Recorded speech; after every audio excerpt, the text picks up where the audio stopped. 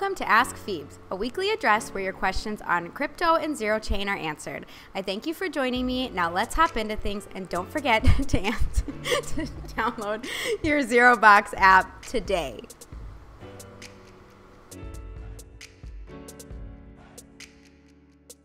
What's going on, guys? We're trying that new intro out. Let me know in the comments section if you like that one. So yeah, huge week, and it's been a grind this week, and then a grind leading up to this week, because basically what happened was Alphanet and ZeroBox was launched, and it kind of marks, in my opinion, the first real time where people can see that, you know, we're not a scam, or actually you can convince people that we're not a scam, because there is a severe oversaturation of unfulfilled promises, a lot of over exaggeration on performance metrics, and you know what all of these blockchain projects are going to accomplish. And it's cool to be able to just tell someone, you know, have you heard of 0Chain? If not, go check out the ZeroBox app. Go download it. Go to our website, download it, and play with it. And now you can see how storage can be used on the blockchain, or integrated into the blockchain, and it can do it in a fast, easy to use manner. I think if you haven't really processed it yet, the big thing to take away from this is you could go tell your grandma to go and download the app, and she could probably figure out how to upload a photo on the ZeroBox app. And you can't do that with any other like dApp right now, in my opinion. Unless obviously there's a lot out there, but everything that I've used up to this point has required a lot of barriers to, or just a lot of friction with, you know, you need, like, let's take Augur for example. You need rep tokens. You need to download and sync their entire interface, and there's all of this stuff, whether it's acquiring crypto, learning how to use or sync one of their apps, or having the patience to do it.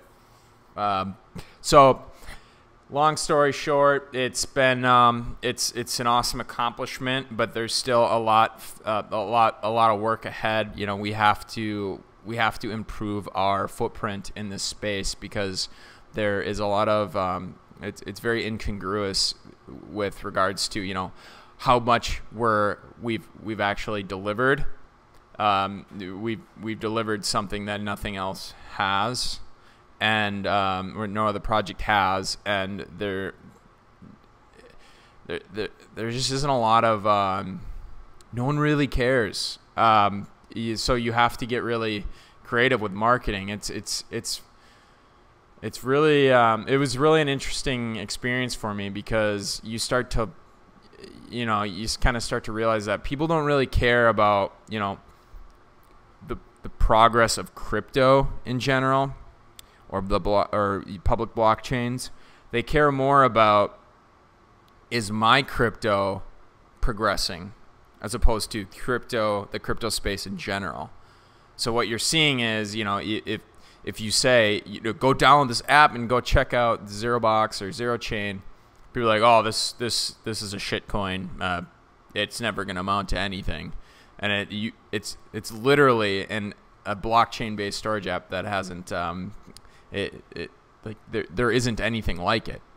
So it's yeah. So we just got to do a lot more marketing, because that's just the nature of the crypto space. It's very tribalist. So, you know, you have to break that barrier of getting people to look at projects outside their little echo chamber of what's within their portfolio. So yeah, that's what I love about crypto, is you're learning a lot always, and this is an entirely new ecosystem, and there's different like, I don't know, tendencies with each different like it defies a lot of logic, like what I was just describing, and you start to learn about that, and it makes a lot of sense because you're attaching someone's investment into they might believe in the crypto space, but they also have a vested interest in what they're holding. So that's different than Cash App, where Jack Dorsey's Cash App, where you just download the app and you use it. You don't really have a vested interest in that app or competing apps, really. It's not like you hold equity in Venmo, where you are resistant towards the Cash App. You just don't really care. So people are more interested in they have all of that vested interest in their own crypto projects. So once we get past that barrier, we're past the hard part of delivering the tech, and now it's more about getting some recognition for it.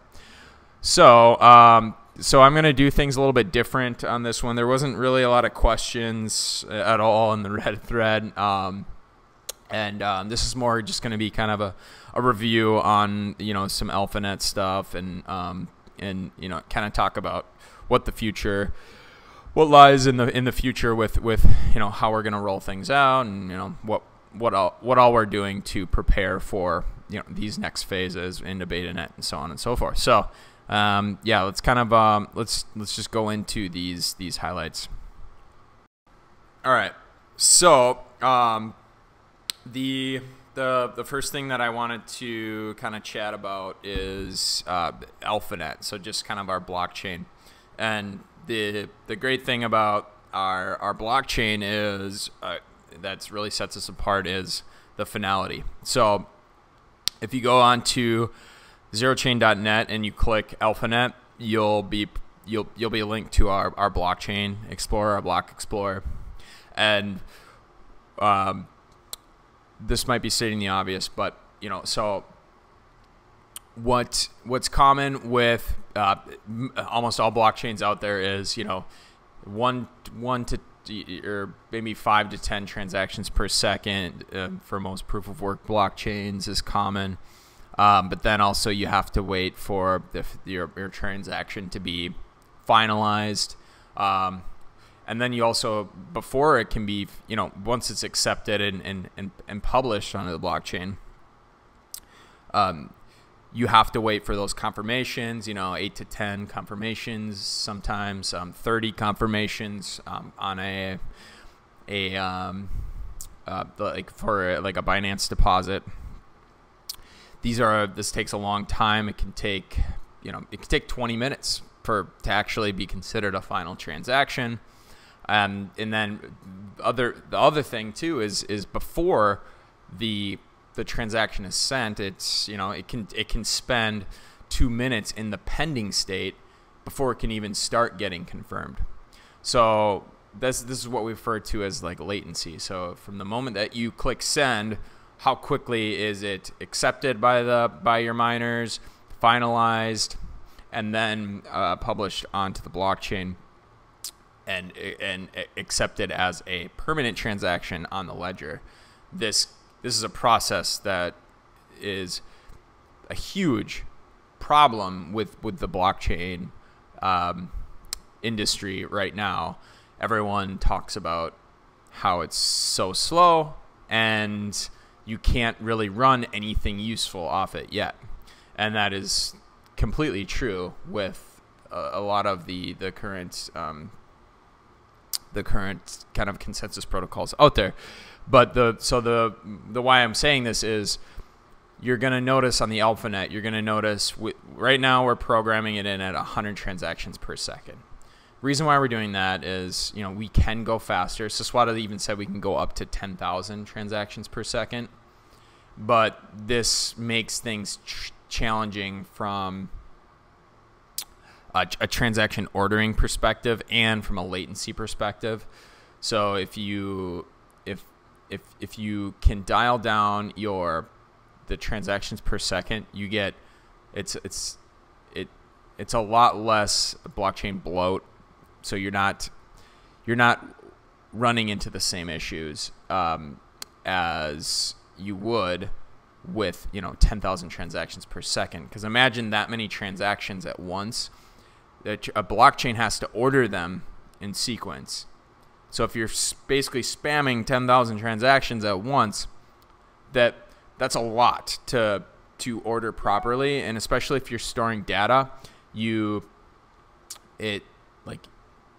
in an alpha state and we want this to be smooth. So if we're trying to go full throttle with 10,000 transactions, it's not that it can't be done. It's just there's no point to have that many transactions per second, other than the fact that most of the crypto space fixates on throughput, with throughput meaning transactions per second, when they should be focusing on latency. So the first thing is with that is, so 100 transactions per second is plenty. It's a lot. You can see on the Block Explorer how many transactions that is. So it's a lot.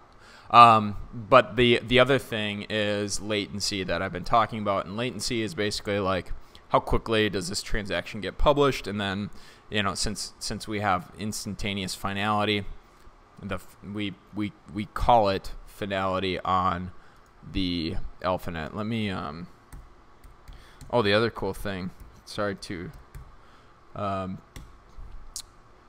change topics briefly, but the crypto market's just rifling right now.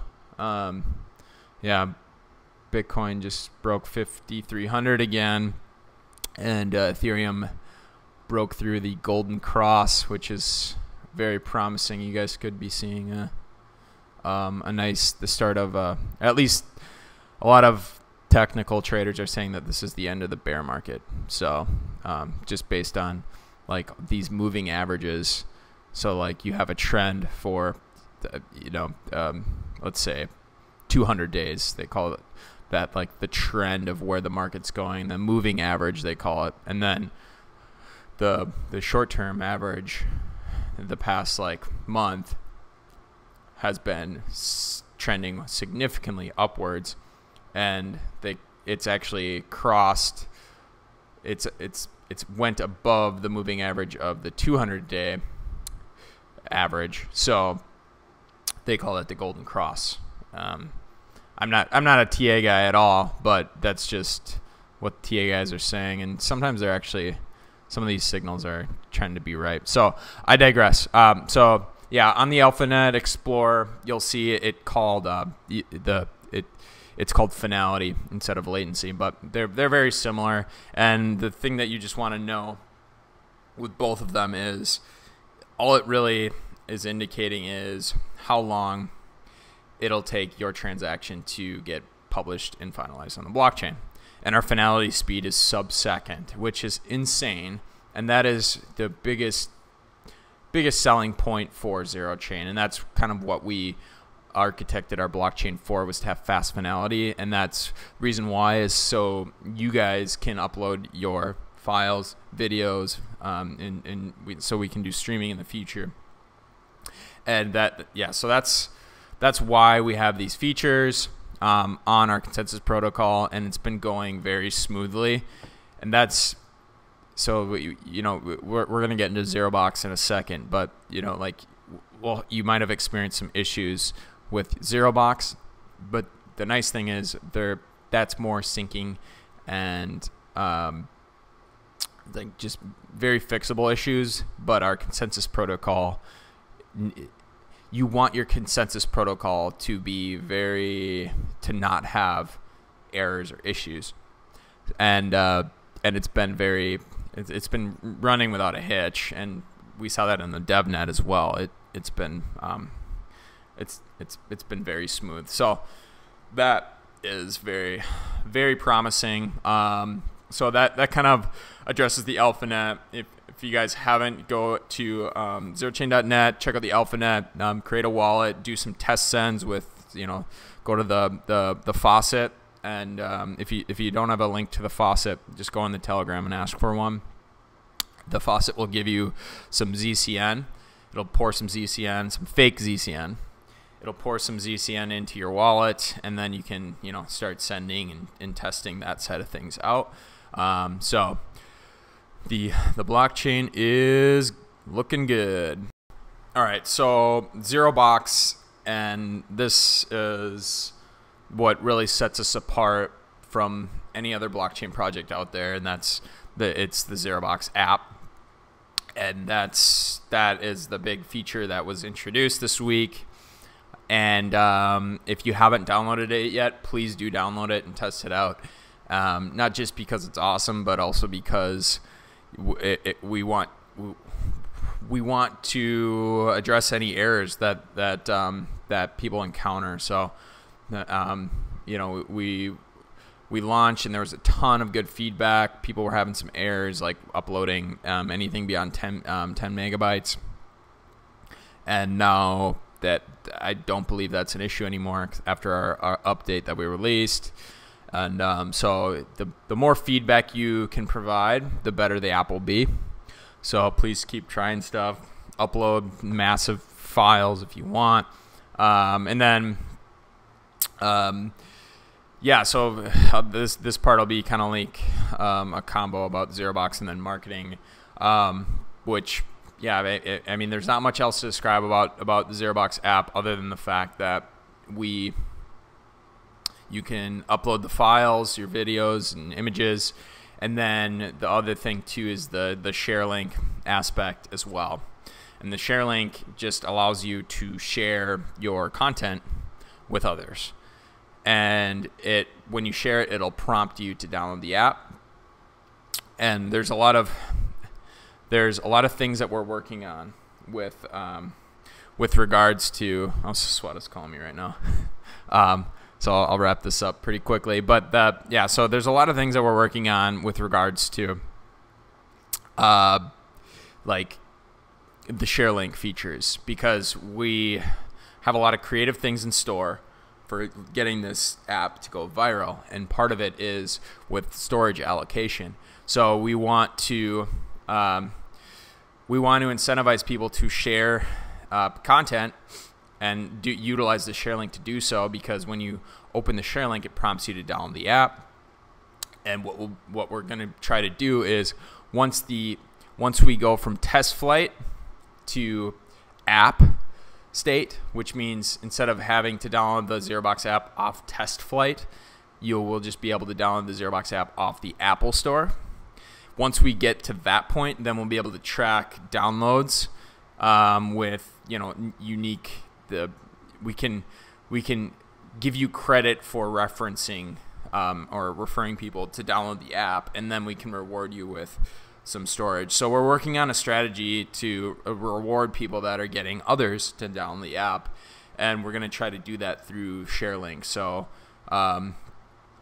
and then what we mean is if you share it and your dad, say you got 10 family members to download the app, we'll reward you with some extra storage. And then I'm also working on some bounties as well. So we can have like a contest for most app downloads wins X amount of ZCN. There's a lot of stuff that we're gonna be finalizing, but it's just so much at once. There's so much I want to do, but we're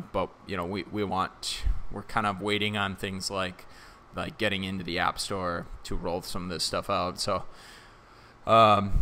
yeah, you'll be seeing a lot more bounty stuff, and that'll tie into marketing. But we're also working on, partnering with certain people and companies that can, help get the word out that way as well. And yeah, it's a really easy thing to market, but we gotta start ramping it up. So yeah, that's ZeroBox right there. All right. And then the last thing that I wanted to talk about was for my squad, for my service provider squad, the miners, the blobbers, the sharders. We're working on. We're really close to being ready to get people mining, and we want to have a good amount of service providers ready to go on like for BetaNet. And Saswata said there's probably going to be like a 2-week turnover to get people's rigs up and running. So this could change, but I just wanted to kind of give a general outline for people who are, especially for people who are ready to lock in some rigs. So the first thing is, if you can go to 0Chain.net in the service providers section. You can kind of it's there. You can't really click on anything, but you can click on like become a miner or something. I can't remember what the exact link, but you can click on it, and you'll kind of see a couple options that you can do. So you can get your MSB rig, and then you can select service support, and there's just like a couple options there. So the first thing is we have our service provider brochure. There will probably be some updates to that because we're still finalizing pricing.